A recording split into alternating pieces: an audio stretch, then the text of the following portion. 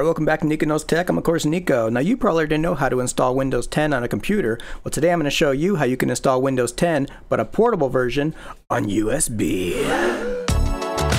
Nico Knows Tech, all your tech tips and reviews on deck. Nico Knows Tech, #1 channel with the news on check. Now there's countless benefits to having a portable operating system. You could use it on a machine that you're borrowing, but you don't want to mess with their Windows, you want to repair Windows, or you just want to do something on an operating system without affecting the one that's on your computer. Well, I'm going to show you how to do this quick and easy. Alright, to create our portable Microsoft Windows, we're first going to need to get a few things. The first thing we're going to need is the Windows Media Creation Tool. You can get that at link in description. Once you get to the page here, you're going to go down to Download Tool Now. We're going to go ahead and download that. We'll save the file. And once it's done downloading, we'll go ahead and open it.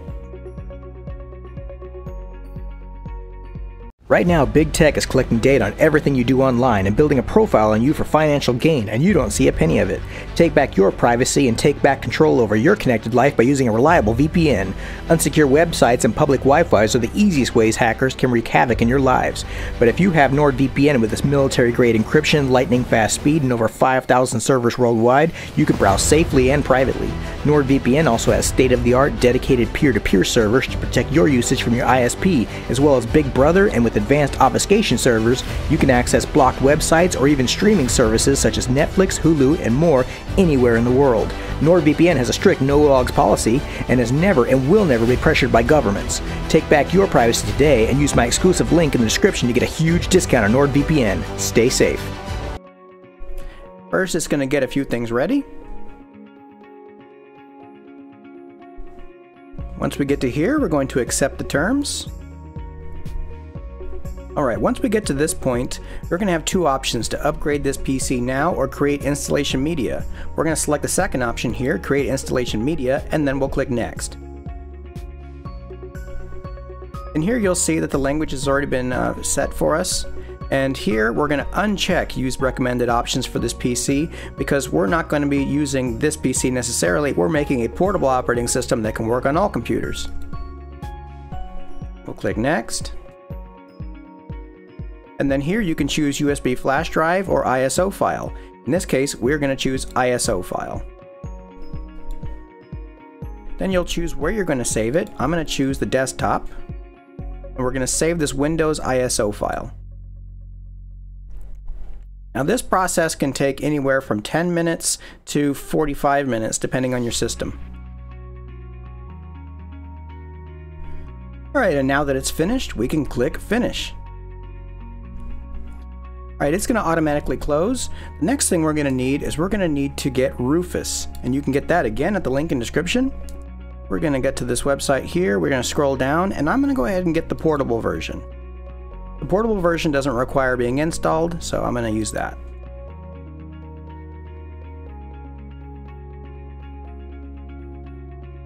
Once it's downloaded, you can go ahead and open it. And I don't need it to check for updates, so I'm going to click no. Once it's opened, you're going to need to insert your flash drive of your choice. It should be an 8GB flash drive preferably, but the bigger the drive and the faster the drive, the better of an experience you're going to have, because if you use an 8GB drive, you're going to have maybe 500 megabytes of space to actually use the operating system and install applications. So in this case, I'm going to use a 128GB flash drive on a USB-C port. But you know, any USB 3, even a USB 2.0 will work, but the faster and bigger, the better. So you'll just grab the USB port and you'll shove it into that USB port and show that computer that you can thrust with authority. Alright, once that the drive is inserted, you're going to make sure the drive is properly selected. It's found my 128GB flash drive. And then you're going to choose disk or ISO image. So we're going to select that and we're going to go to the desktop where I made that ISO file. We'll select windows.iso, and then under image option, we're going to change this to Windows to Go. We'll leave the rest the way it is. We can change the label. You can leave the label how it is, but I like to label it Windows to Go. Alright, then we can click Start. and you can choose your version. I'm going to choose Windows 10 Pro. Actually, I'm going to choose Windows Pro N. This is the European Union version. Due to some lawsuits by the European Union, Windows 10 is prevented from having a lot of the multimedia and marketing stuff like Skype preloaded. So if you want to make this a little bit lighter, you can still add Skype and media player and all that stuff later, but I'm going to make it pretty scaled down for this portable option. It's warning me that all of the data on this USB drive is going to be erased because this drive is going to be repurposed as an install. Right, and it's going to make the drive for us quickly.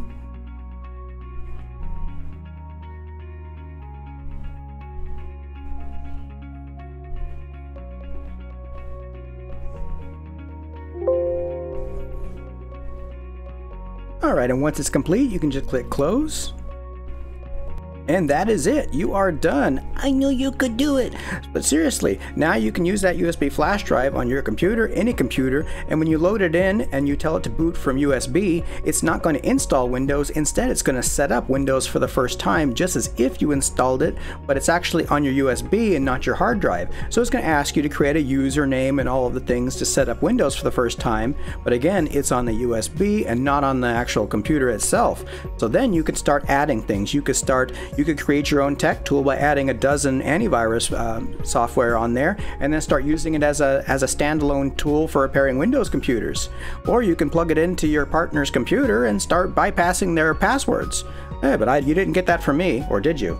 Congratulations on making it to the end of the video. I hope you found this tutorial helpful. If you like it, please click like and consider subscribing. You can also follow me on Twitter, Instagram, or you can support me on Patreon, and I will see you next time.